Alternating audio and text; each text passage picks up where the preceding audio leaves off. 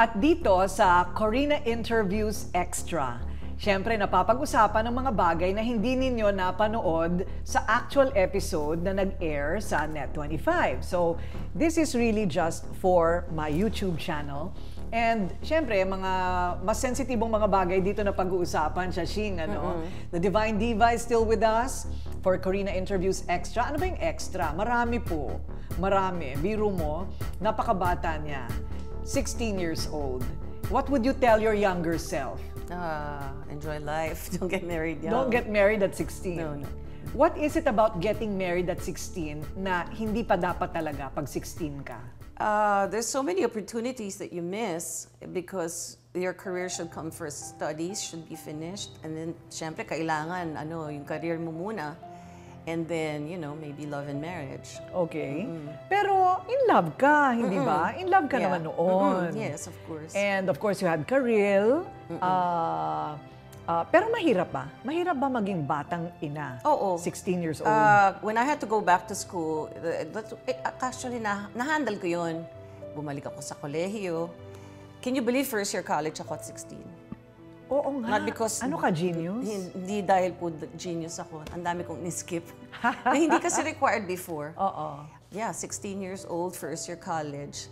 And I wasn't really interested in my studies. Hindi ako mahilig mag-aral nun eh. I really understood about studying when I was in college na at 17 when I went back to school. So ayun, mahirap talaga. And then I started to have to sing. Okay pa din. Nung nagme-memorize na ako ng mga kanta, dumagdag na yung pressures of performing in front of an audience, iba na yung expectation, syempre. And then I had a baby and studies. I had to quit one. And I told my ex-husband then, sabi ko, I know what I want to be. I want to be a singer. I want to be a performer. So, agree naman siya? Oo. Okay. Nakikita naman niya yun. Bakit hindi nag-work yun? Why did it have to end? Conflict din. Siyempre, siguro yung pumasok din kasi yung jealousy. Pumasok din yun. Siyempre, ang dami ko nang nakakahalubwilong tao. And kung ako din naman yung wala sa show business, if I were in his shoes rather, magkakaroon din ako insecurity. Totoo din naman yun. Oo naman. Oo, hindi ba? Tapos parang, I kasi mean, of course, showbiz, puro mga pogi. Oh, in the beginning, of course, you're very confident. You know that your wife loves you very much. But then, the older I became, more mature, and then, syempre, mas gumagaling na ako bilang isang performer. Tsaka nagbo-bloom ka. Blooming ka na, ganyan. Parang naiiwan na din siya. Later on, of course, I realized all that. Parang, maybe, I should have been more supportive of his career. Yung mga ganyan, marami din syempleng regrets along the way. Yun yung post-mortem na, ay, hindi pala dapat kasi ng napakabata nag-asawa, ganon? Oo, ganyan. At saka yung parang, hindi na rin naman niya kasi mabawi, pinayagan na niya ako. Hindi naman yung candy, di ba, na binigay mo pagkatapos, yung candy nga pala akin na, huwag ka na mag-candy ngayon. Parang, hindi, nandito na ako eh. Siyempre, in love na din ako sa pagpe-perform noon. Right. Pero buti, pinayagan ka ng parents mo at 16, hindi ba hindi ba nagwala si father? Nagtanan ako nun eh. Tanan. Okay. Tanan ako. And my father was already in the US. Kaya nung nag-migrate sila, hindi na ako nakasama. I see. Okay. Anong mga pangaral sa'yo ng tatay mo noon? Puppy love lang yan siya. Sabi niya. Hindi ka pa seryoso. Imposibleng 16 in love ka na, ganyan. Pero sabi ko, no, sigurado na ako sa taong ito. Okay. Hindi rin sila yung masyadong matutol, ganyan. Kumbaga tinanggap din nila. So hindi ka rin talaga nagkaroon ng masyadong maraming boyfriends, right? Because after him was Dolphy. Di ba Dolphy na, no? Okay, so the problem there now is that you were... Siya gumulo sa buhay ko. I guess that's why it was the most memorable relationship I had. It was so high profile. Yes, it was. Yes. Very high profile, quite controversial, mainly because you were still technically married. And he was so much older than you. Yes. And of course, Dolphy siya. Saka syempre, meron siyang kinakasama din nung time na yun. Kaya talagang, tornado. Naramdaman mo ba yung gulo na yun? Oh yes, very much. And I actually wanted to, I left actually, yun ang nangyari. because I was his girlfriend, and then he was with somebody else, and I was already separated for 2 years, I think. So I said, I'll give you when I come back, ayoko nang tayo. I really broke it off with him. And then, maybe it served as an ultimatum. Ultimatum sa kanya yun, he followed me. Ang nangyari din kasi nun, pag alis niya, nag-release kagad yung kabila ng statement. So, hindi na siya, kasi hindi ba in reality, parang bibigyan mo ng, parang period, na baka magbalikan pa kayo. So, sa kabila, hindi na siya nakabalik. Nasarado na yun. Baka kaya na-force na siya. Di naman. Di naman. Oo, nag-forever kayo eh. So, that was tough, huh? That was tough. It was, most especially for him because he was a bigger artist. Right. And sobrang affected talaga yung mga shows niya. Affected talaga, yeah. Oo, pinag-usapan kayo ng husto noon. Pero what made it survive all that? I think after time also. Yes, time also. But it was hard, our time together, na sobrang daming pressures, na ganun. It wasn't easy. I remember it was one of the most difficult times that we had together. Okay. The first 2 years. And then, we had, after that, Coco and Zia. So, it became a lot better. Tapos nakabalik na ako unti-unti. Ayun. Pati din siya. Nung nag-home alone na realize siya, that brought him back. Nasabik din ang tao sa kanya. At na-realize din siguro, sobrang talent itong taong ito. Bakit ba natin siya huhusgahan?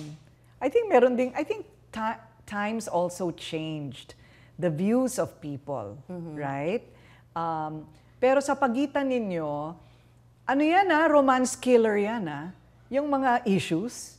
Or did it make it more romantic for you? No, it was a killer because of course we knew we were in the wrong. Kami yung mali in that situation, sa side ko, sa side niya, hindi ba? Ang dami namin nasaktang tao. Pati yung publiko nasasaktan. Kasi syempre, pag public persona ka, ganun talaga yun. Sasabihin nila, bakit we looked up to you? Ang hirap, ang sakit tanggapin talaga nun. Na na-realize mo na dahil sa pag-ibig nagawa mo yung mga hindi dapat. Pero pag-ibig din ang naging sagwan ninyo. Yeah. That was your life raft. No? Your love for each other was your life raft. And you didn't only just survive it, you flourished, I think, after, di ba? So, ano yung sikreto dun sa inyong dalawa na yun? I guess because parang ganun, you and me against the world. We only had each other to hang on to. Hindi siya na-frustrate siya, Shing, na hindi kayo makapagkasal? No, I think he would not say anything because he was such a gentleman. But looking back, I think he preferred not to, although he didn't say it. Because, kunyari, naisip ko din yun, kung ako din naman ang anak niya, isipin ko, ba't hindi yung mama ko yung pinakasalan? He didn't verbalize this, but I could read it. Right. And... so it was convenient that you couldn't? I don't know, he didn't say that. But... Feeling mo lang? Oo, feeling ko, hindi ba? Na naintindihan ko naman later on, sabi ko, bakit ko ba pinipilit? Hindi naman dapat na. And then we became comfortable naman after that. Right. Bakit nga ba nagtagal yung annulment? Hindi ako bibigyan ng ex-husband ko dati ng annulment. Okay. So talagang dumaan ako sa butas ng karayom. But nung bago ikasal si Karil, hiningi lang niya isang bagay. Sabi niya sa akin, Mama, mabigat talaga pagka hindi pa kayo magkasundo ni Papa. So yun ang hiling niya. Sabi ko, sige, bibigay ko sa'yo. So every time I would think of anything negative about our relationship before yung ex-husband ko, binubura ko talaga. Tapos na yan. Tapos na, sarado na. So before we walk down the aisle, sabi ko kay Em, forgive and forget. And I meant it. Because for me, for a lot of people, madaling magpatawad. Yung makalimutan, hindi Napakahirap nun. So nung sinabi ko sa kanya, forgive and forget, Em, sabi niya, oo naman. Tapos yun na yun. Mula nun, magkaibigan na kami. Okay. Oo. Nag-evolve na rin kasi siya. Yes. Oo. Tapos na yun. Tapos na yun. So you're okay now? Yes. That's that's good. And he's That's been to good. Casa Esperanza. Oh, wow. Okay. And sometimes we text each other. May ibang love na rin siya. Yes. Oh, that helps. Yes. That helps. Okay. So, parang, okay, kailan dumating yung part na parang sobra ka na frustrate because annulled ka na at eto na, you fell in love again. No? Nakilala mo na si Conrad. And there have been many, nakakarating sa akin for some reason, oy, si Zsazsa at si Conrad, ikakasal sa Tuscany or something. Yeah, he wanted talaga. Tuscany, his right? dream place was So, to marry in this church. Dinala pa niya ako doon. Talagang yun ang dream wedding niya, ganyan. Dito yung reception natin and all of that. So sabi niya, sige, ayusin natin yung papel, pumunta lang tayo sa Makati, kung saan mga opisina yun. Tapos sabi niya, yung office ko nga, sinubukan kumuha ng Senomar, pero hindi sila nakakuha. So nung nandun kami sa opisina sa Makati, kinuha para sa amin, madali lang naman. Sabi niya, lumalabas kasal kayo. Sabi ko, no joke. oh, Tapos naisip ko kagad, malas ba ako? Talagang hindi ako pwedeng ikasal? Ano na naman to? Nakaganon na ako. Yung talagang suspense, ano to? oo. Sabi niya, kasal ka, ito ang pangalan, no? Shigemi Nabehigashi. Hapon. Sino po yun? Oo. Hapon. Na hindi mo nakilala. Hindi ko nakilala. And we were married at the time, which I proved sa court. Nasa Amerika kami ni Dolphy noon dahil meron siyang sakit sa bato. Naglithotripsy, yun yung tawag doon. Tinanggal yung bato. Okay. And I proved it. You know how? Suddenly, I was looking at my diary and I saw it, the date, that year. Was the time that he was gonna have his surgery. I wasn't even in the country. Newala ako sa Pilipinas. Correct. At newala sa Pilipinas yung Hapon at kinakasal kami. Ano naman ang motibo nung hapon na yon na Hindi ko alam. sobrang obsessed sa'yo na pinakasalan ka niya? Hindi ko alam. You know, I don't know if I was used for business. I don't know if it was done. I think my logical brain would think para hindi kami makasal ni Dolphy. So I don't know who did it. Oh, okay. But, eto na. So, nung nakuha ko yung, before ko umpisahan yung annulment, I really prayed hard. Kasi umiyak ako dun sa opisina, talagang sobrang, umagulgul ako dun, nakakahiya. Kasi parang, ano na naman to? Ano tong, after ko makuha yung annulment ko for so many years, more than 7 years ba yun? So, hindi mo hinabol itong hapon na ito na ginamit ang pangalan mo? Kasi pumasok siya sa Pilipinas, na-check namin.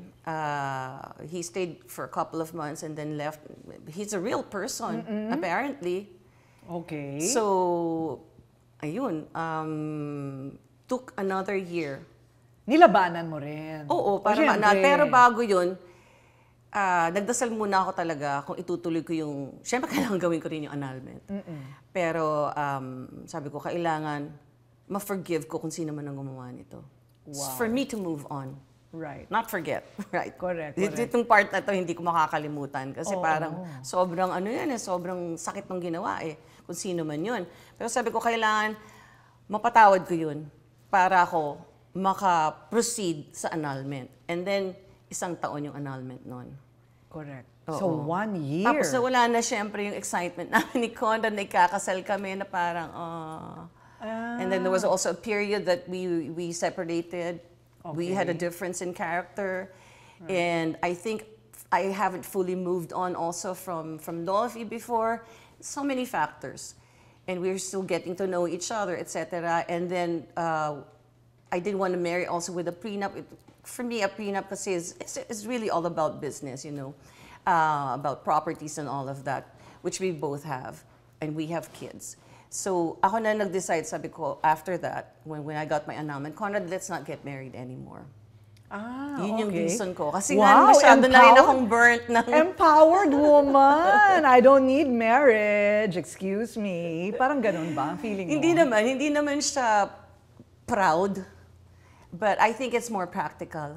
Really? Yes. Pero hindi ba mas secured ka if you're married? Yes, of course. Oh. There's a security that can be talked about. Meron na kami That can be a side agreement or something. Yes, we can agree about stuff, you know, Right. because we also own a home together, Casa Yes. Esperanza. Oh. So of course, bilang asawa niya. Because we've been together almost 9 years already. And I'm already a common law wife, di ba? Right. And you already have rights. Yes. As a common law wife. Yeah, After so- 7 years.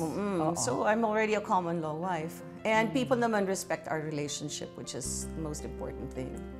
Yes, definitely. Oo. So, Because I continue to work. right. Hindi ba? Oo, Parang, oo. yeah, we'll just continue to, work and enjoy travel life. together and enjoy life. Yes, as I said in the actual episode, you've lived your best life, and we really had to talk about this because many women are still evolving. Ikaw nakarating ka na doon. Parang maganda ring i-share, di ba? So, ganun. Parang, I also have this nagging feeling na pag naplinano namin, hindi na naman matutuloy. Meron na tuloy ganun. Kasi twice na nangyari. Alam mo, pag maabuta, halimbawa, nanonood kayo ng The Northern Stars or whatever, kung saan man kayo pupunta ulit, kasi panay ang lipad nitong dalawang ito. E di, basta magbaon na lang kayo ng singsing at right then and there, ayan na, magpalitan na kayong singsing, ayun na, under God and the skies. Oh. That's an idea. That's an idea, right? I mean, parang friendship bracelet. We have friendship rings. He's Oo, given me diba? 2 engagement rings, by the way, which I put together. Wow! Yeah. Wala ba siyang clone? Dalawang engagement ring talaga. I think that's more than enough. And wherever you go, Shashing, syempre kasunod ang publiko because as you said, I'm not about done yet.